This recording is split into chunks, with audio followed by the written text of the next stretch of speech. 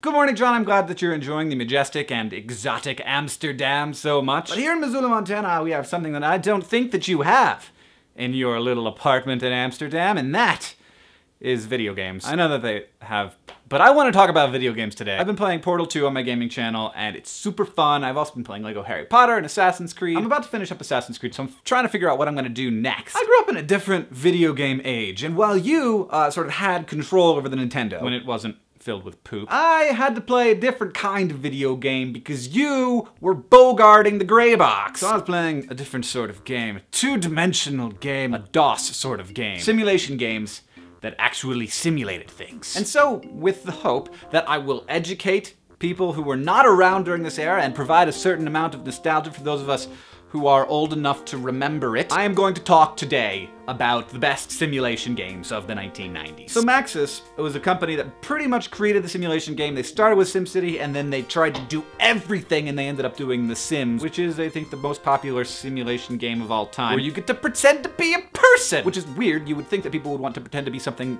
else besides a person, since they get to be a person every day, but yeah. So Maxis made Sim Life, where you got to sort of create evolutionary biology, and they created Sim Ant, where you simulated an ant colony and got to take over somebody's house. That was weird. And Sim Health, which was a simulation of America's healthcare system, which unsurprisingly was a nightmare and not at all fun. It wasn't like Sim Surgery, it was like Sim HMOs. And then there was one of my favorites, which was Sim Farm, which is like Farmville, except actually a simulation of a farm. Like, for example, if you don't feed your pigs, they die. You have to borrow money from the bank, and you can sell your crops on the futures market. And the only way to get rich is to plant a cash crop monoculture, because you're a farmer, and that's how it is. And then there's Sid Meier's Civilization, a game that has now had 5 incarnations, all of them really good. And there's different ways to win the game. You can kill everyone, which is, you know, enjoyable for some people, or you can find peace and the strength of a diverse planet with lots of different people. Maybe the warlike people will be eradicated,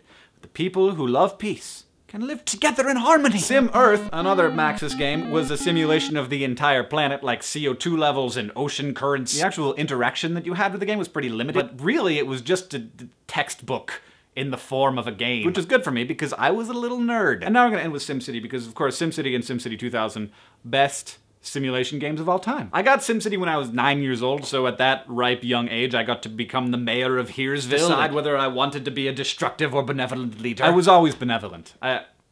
I wish I could say I was destructive. I never do the evil thing in video games. People who have watched me play Assassin's Creed are laughing right now. That's because I get bored with Assassin's Creed and I just start stabbing people. I can hardly conceive of the amount of stuff that I just implicitly know about the world because of Civilization. That's the second time I've done that. That's the second take in which I said Civilization. But more than the truths about the world and the facts that I learned from Civilization games, what I really love about them is that often there's no winning. There's no goal. You can't beat SimCity, because that's one of the weird things about life. Like, we don't know what we're doing here. We don't know what we're supposed to do. Different parts of society and different cultures put different weights on different things, whether it's having a healthy family or fancy cars or comparing yourself to your coworkers or making lots of money. But unless you're Charlie Sheen, there's no winning. You never get to beat life. Knowing that I get to decide for myself what success is, that's one of the most important lessons I ever learned, and I learned it from playing simulation games, so fancy that. John, I know that you were busy playing Nintendo games while all of this was going on, so I hope this wasn't too boring for you,